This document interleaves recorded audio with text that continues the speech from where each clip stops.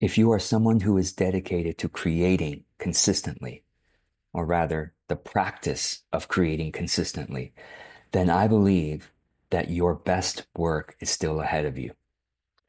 The article, the video, the podcast episode, the art that is going to make the most difference to other people and therefore your career is still ahead of you. I don't know if it's going to happen tomorrow or it's going to happen in 10 years. Well, if you're dedicated to creating and the practice of creating, observing what's working from your creations, improving yourself, practicing how to distribute your content, if you're dedicated to the process of authentic content marketing, then actually your best work will always still be ahead of you. Now, the problem that stops a lot of us from the practice of consistently creating and publishing is our fear of judgment. For some of us, this is true, and you can comment below if you want to share what might be blocking you from consistently creating and publishing. But for me, I know originally that was true. When I first started creating, I had no audience, just like how we all start. That's not true. All of us start with an audience. We all start with the audience of our friends, our family, we post on Facebook profile and we've got a couple of friends there. We post on Instagram where a couple of friends have followed us or whatever. We always start with some friends, family that we can post to. But almost none of my friends and family were my ideal client. I didn't know who my ideal client was in the early days. So when I posted, my friends and family didn't, you know, when I started to practice being authentic and sharing my real thoughts about, business and marketing and productivity and life, and my friends and family thought it was a little weird. They didn't really engage, and I quickly realized that okay, they're not my ideal clients. Not my ideal audience. But I did have occasional colleague here, or an occasional friend of a friend here, who did resonate with what I was sharing. And so one person by one person by one person, word of mouth began to grow, right? And eventually I approached somebody to share with them somebody who had an audience, right? To help them. I tried to help them for free because I was a beginner, not beginner. I was good at what I was doing, but I had no audience. So I was willing to help others for free, in exchange for, sharing my work with their people, maybe interviewing me, doing a free webinar for their people, that kind of thing. And then those kinds of things, because in the early days, I didn't know how to do social media ads. So I didn't do any ads yet. So all I had was collaborations to bring my work to more of the right people. And I realized eventually, as I kept doing that people are so different. The world is so big. Let me just explain how big the world is. And okay, I was just searching for this yesterday, and so it's somewhat current. The world right now has more than 5 billion internet users. More than 5 billion internet users. So, of course, all 5 billion are not your ideal audience. Duh, right? Probably not even 1% of 5 billion are your ideal audience. And what's 1% of 5 billion? Well, 5 billion, 500 million, 50 million. It's not I mean, if you put a, all the random internet users in the world into a room, and 100 of them into a room, probably not even one of them is your most ideal audience. Okay. But if you take one of them who is more ideal, like who is going to resonate with you, who's going to feel connected to your energy signature. Pick one out of 100 random internet users who is more likely to be connected to your internet signature than the other 99. You take that one person and you duplicate that one person. You take 100 of those kinds of people, internet users, put them in a room. Maybe one of them. Now let's say this again. 5 billion internet users. 1% of that is 50 million internet users. Put those in the room.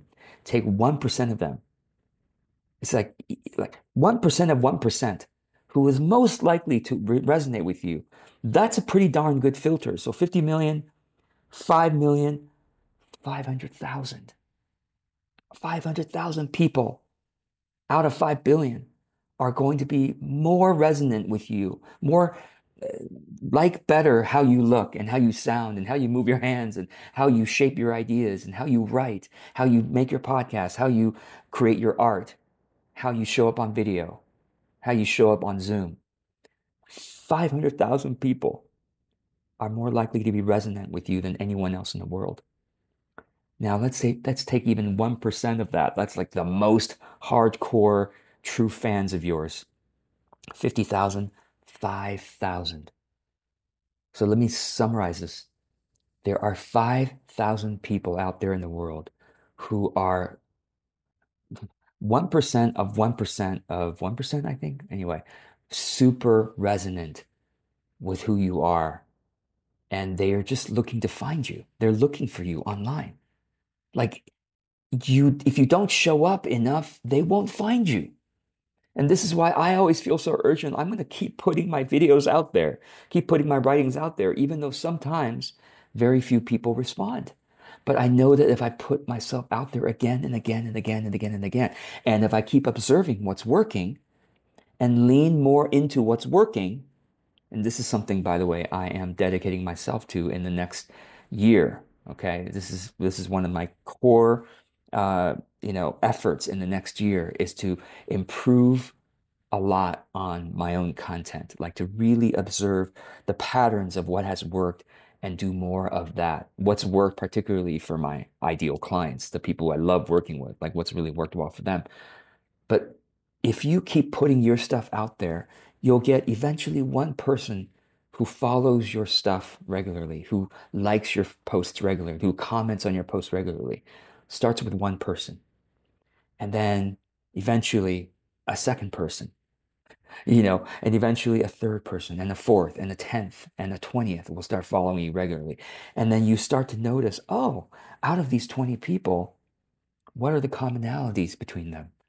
That is your ideal audience because they're the ones who just, can't get enough of your presence, of your art, of your speaking, of your writing, of your ideas, of your stories, of you, your energy signature. That is your true fan, the ones who keep following you time after time after time. Notice what the commonalities among them are. Notice the parts of them that you most love to work with, to serve, to support. Speak to those favorite parts of them, your favorite parts of them.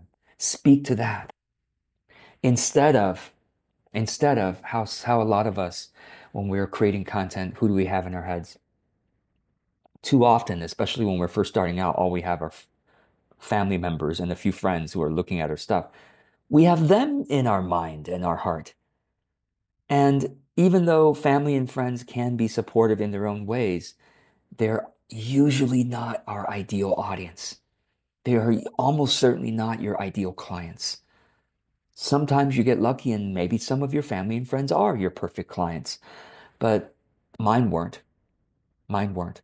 My current clients, as I look at them, none of my current clients look like the friends I used to have and my family members.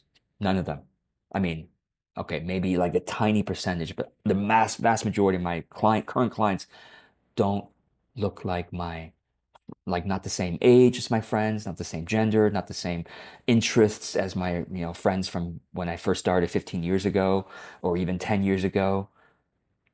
So the question for you again is when you are getting to record your video, when you are getting ready to write, when you're getting ready to create your art, who is the person you have in your head as the one who's receiving the writing, the video, the art? Is it your friends and family? Is it your current, like, people in your life? Because if it is, my guess is that you're going to be more timid and less authentically you than you could be. Now, some of you may be really lucky and you have family and friends who are incredibly accepting of you uh, and invite you to, let your freak flag show fly, let your most authentic energy signature be expressed. I think most of us didn't come from families like that, right? Many of us didn't. And even among my old friends, I feel like if they were to see my presence today, they wouldn't recognize the George Cow that they became friends with 15, 20, 25 years ago. Because I've grown a lot since then. I've allowed myself to express my energy signature more and more and more over the years, such that I've become a different person, or rather, I should say, I've become more of who I actually am. And the friends I made in the early years were part of a social cultural conditioning. It's, grew up in school together, right? A lot of pressures and to to put certain masks on or behave certain ways or not behave certain ways, right? Growing up in, family neighborhoods or the neighborhood grew up in and school and early jobs that I had, it wasn't me. It wasn't really the most powerful and resonant me. I feel much more alive today and able to express myself today than 15, 20, 25 years ago, or even 5 years ago. So, in other words, back to you becoming a successful, authentic business owner and having an audience of true fans, let me say this: create not for your current audience, okay?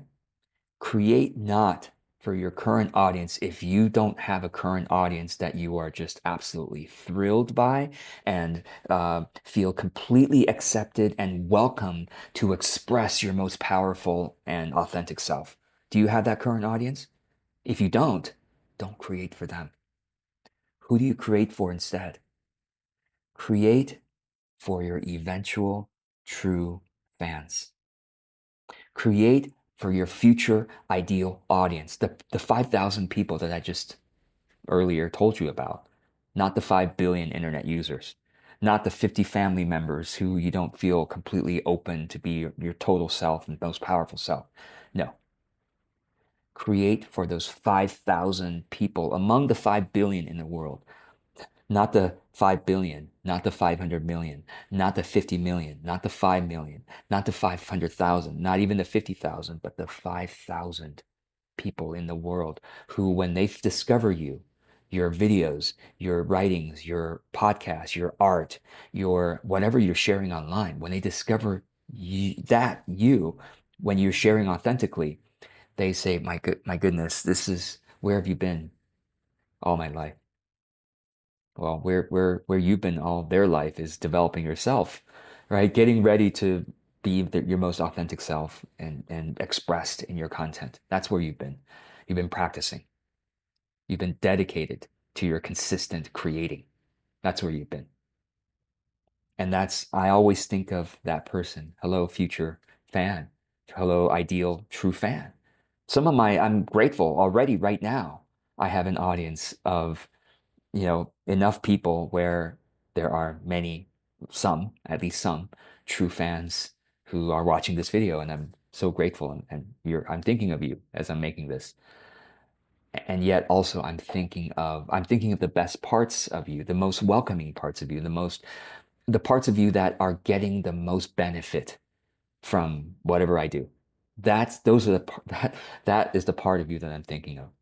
And I'm also thinking of all the other people who have that part, the part that is the best match of getting benefit and getting upliftment and progress based on consuming my content.